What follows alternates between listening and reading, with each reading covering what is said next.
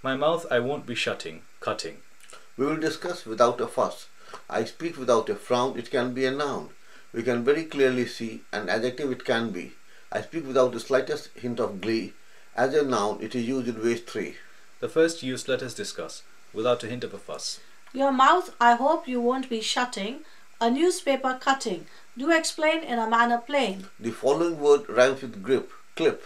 Your attention I certainly hope I'm gripping. Snippet, article, piece, clipping.